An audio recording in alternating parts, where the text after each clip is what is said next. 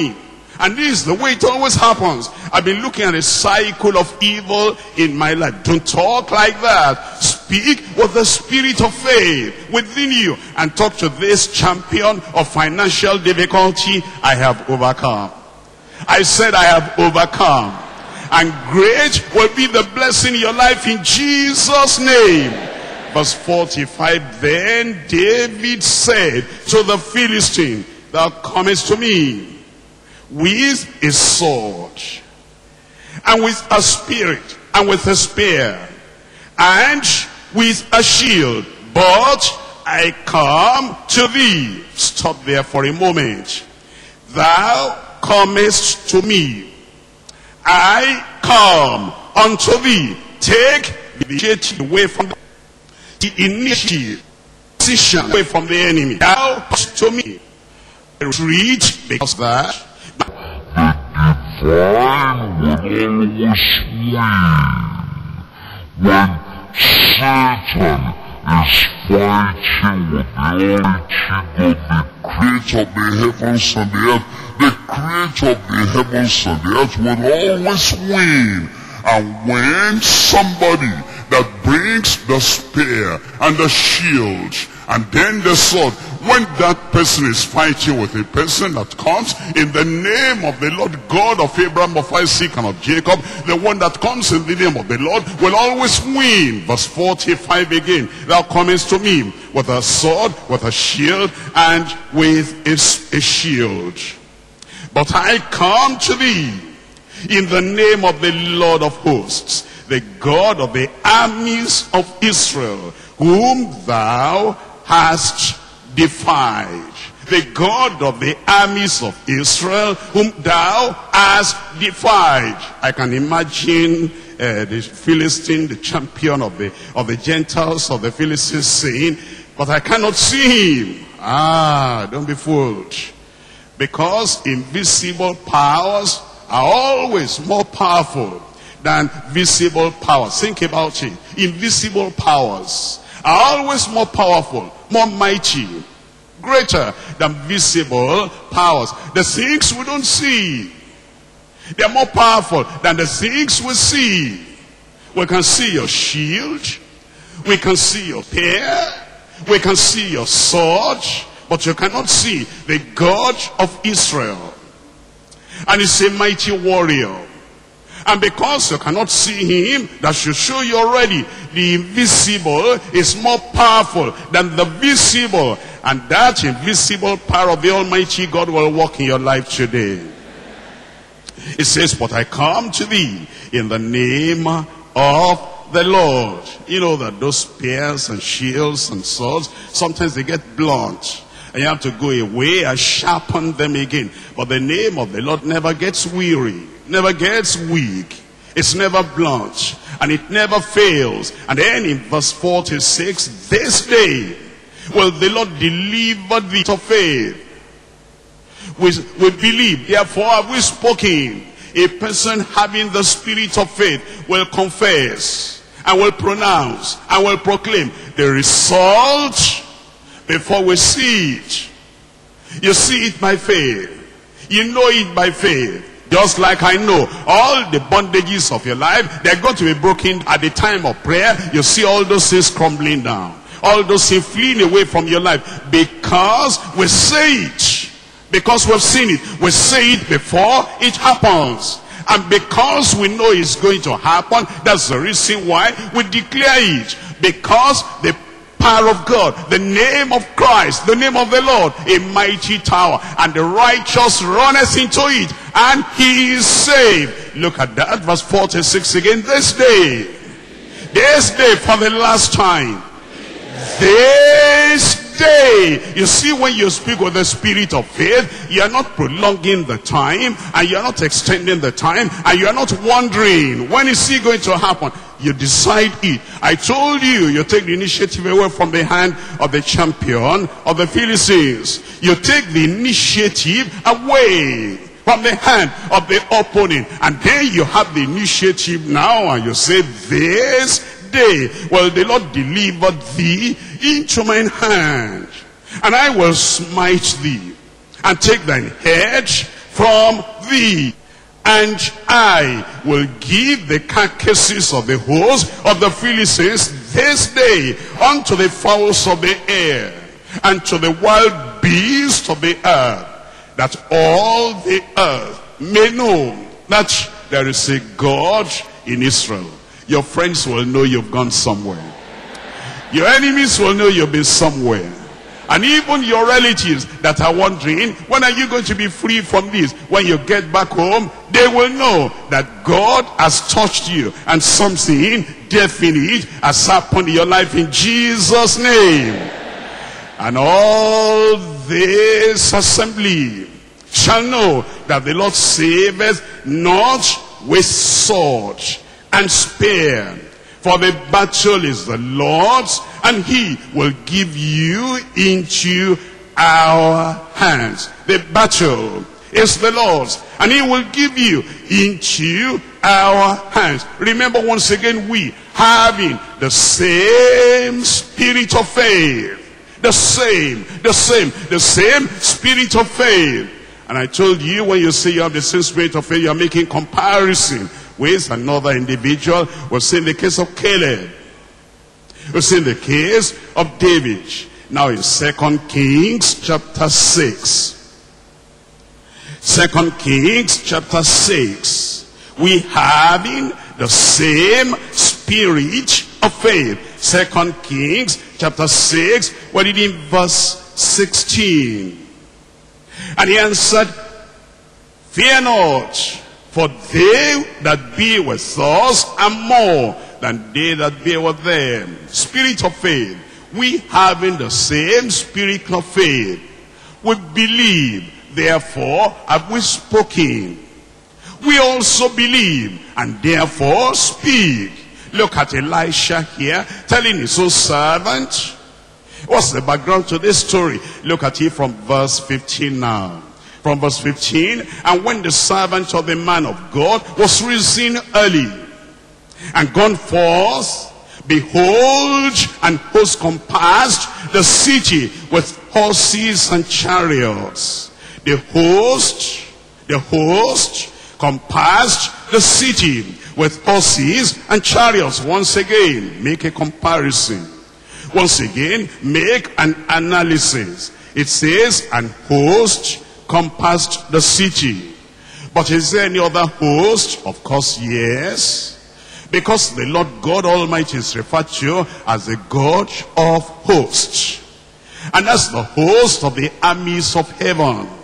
Don't forget any time that if you see something in the physical, there is something greater in the spiritual. If you see something in the natural, there is something greater in the supernatural realm. Every time you see a host, then you become afraid, because you are not making analysis and comparison. There is a physical, natural, visible host here. Then there is another one, the host of the armies of heaven, invisible and mighty and powerful, unconquerable. And when you make that comparison, then you have the spirit of faith. You'll be able to speak with the spirit of faith. In verse 15, and his servant said unto him, alas, my master, how shall we do? Look at this host.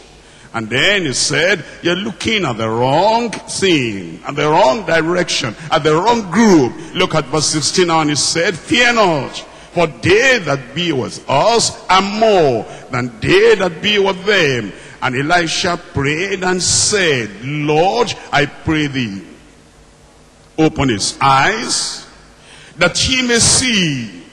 And the Lord opened the eyes of the young man, and he saw, and behold, the mountain was full of horses and chariots of fire round about Elisha. Have you seen verse 15?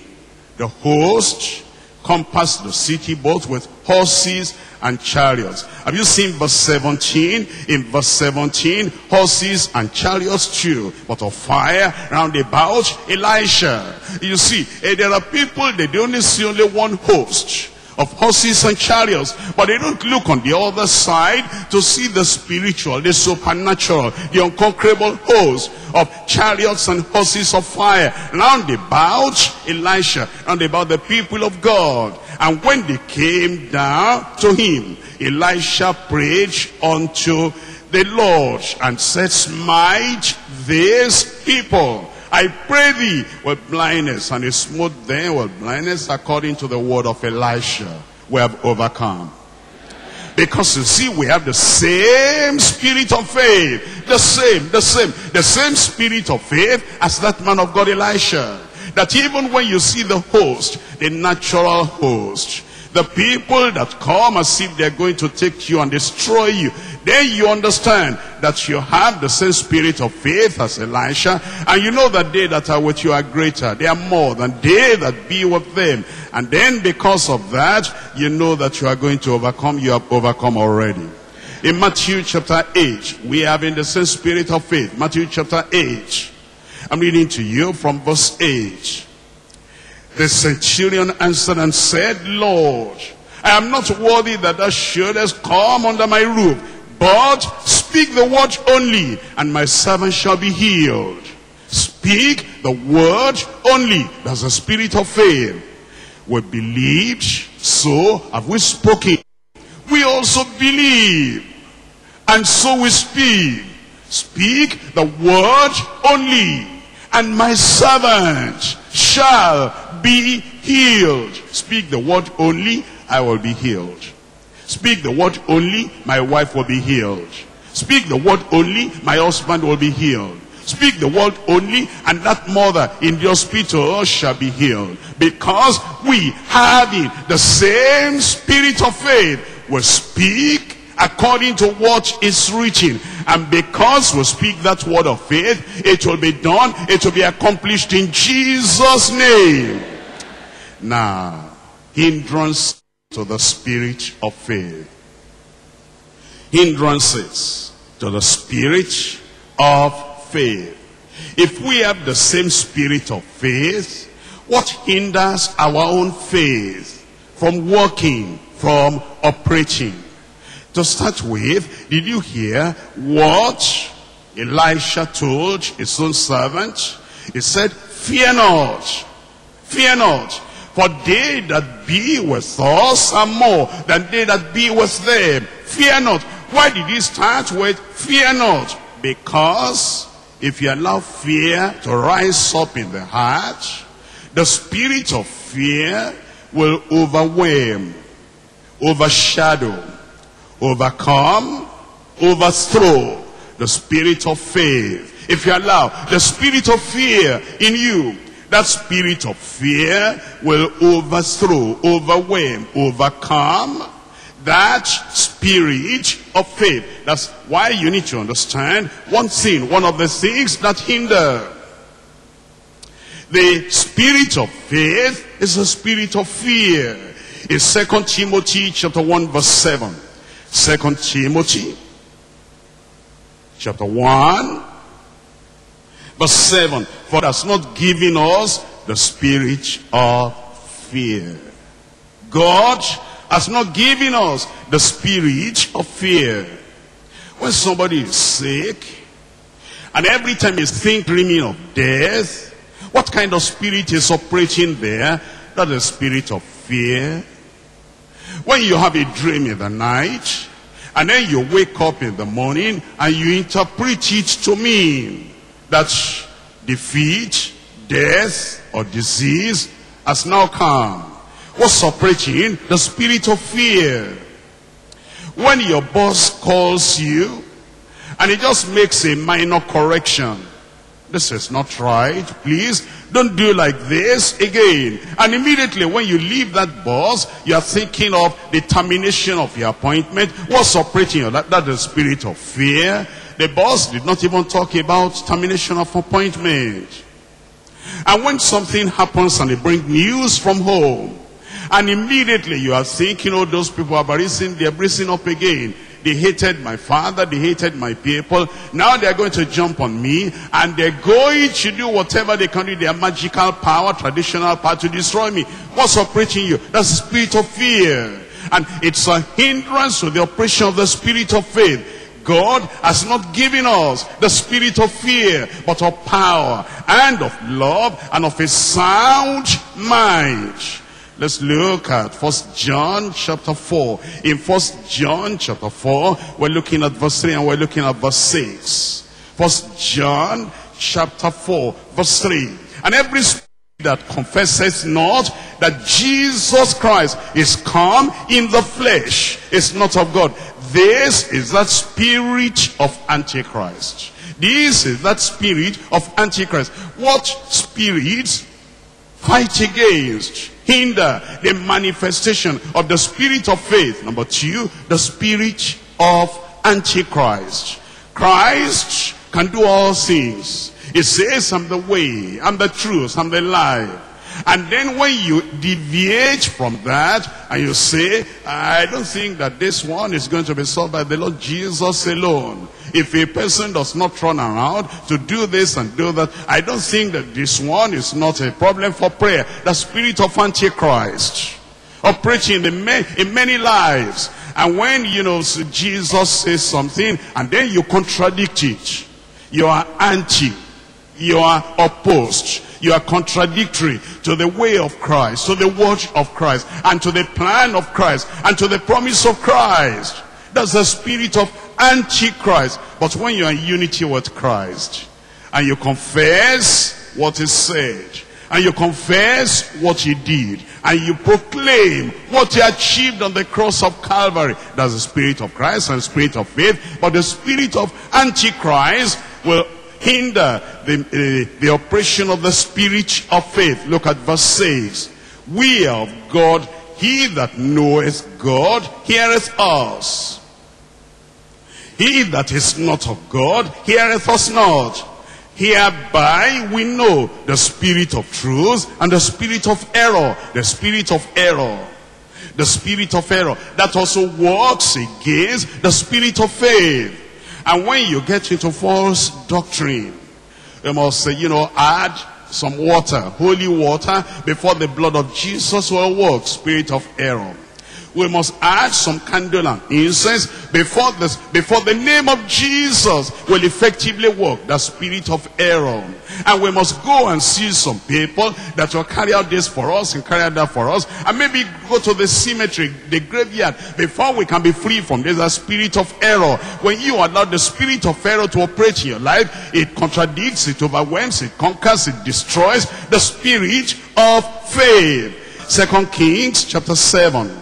In 2 Kings chapter 7, I'm reading from verse 1, from verse 2. Then Elisha said, hear ye the word of the Lord. Thus says the Lord, tomorrow about this time shall a measure of fine flour be sold for a shekel, and 2 measures of barley for a shekel in the gate of Samaria. Then a Lord on whose hand the king leaned answered the man of God and said, behold, if the Lord will open the windows of in heaven, might this thing be? When the spirit of faith is talking through a man of God, a woman of God, encouraging us, telling us, this is the word of the Lord. This time tomorrow, all these mountains you see, you'll see them no more. Give me a good amen. If somebody now, a Lord, when it says a Lord,